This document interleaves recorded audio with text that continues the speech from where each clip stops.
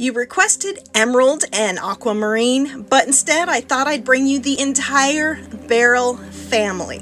So I'm going to zoom up on each of these and I'm going to post comments about what causes them chemically to be different colors. So these are all related. They are all a part of the Beryl family. So we're going to start out with aquamarine, which is blue beryl. This little piece here is actually growing with black tourmaline. So you can see it can definitely range in different colors of blue. Even this one, if you guys can really see, is 2 different colors. Isn't that crazy?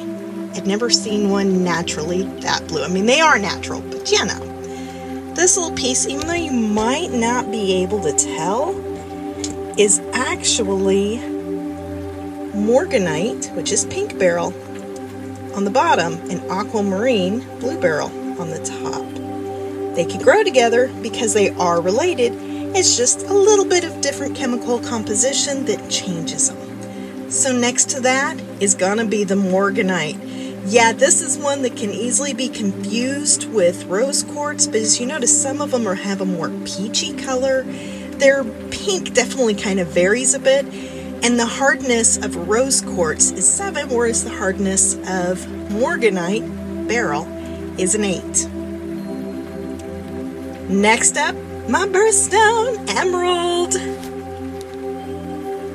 And it definitely is often found in a matrix, which is why we'll see a lot of black with them. And that is okay. Sometimes that confuses people on if they have one or not. So that was green beryl, obviously. Now we've got yellow beryl, which is Heliodor. Pretty, pretty. All right, the one that started all of this would be red beryl, which is often called Bixbite. That is the rarest of them. And I have a pendant too, but that's upstairs. This one then is Goshenite, which is colorless. All right, you guys, I hope you enjoyed meeting the Beryl family. Click that comment up there to go to the original post, see what other crystal videos have been posted, and make a request of your own. Sending you guys so much love and crystal blessings.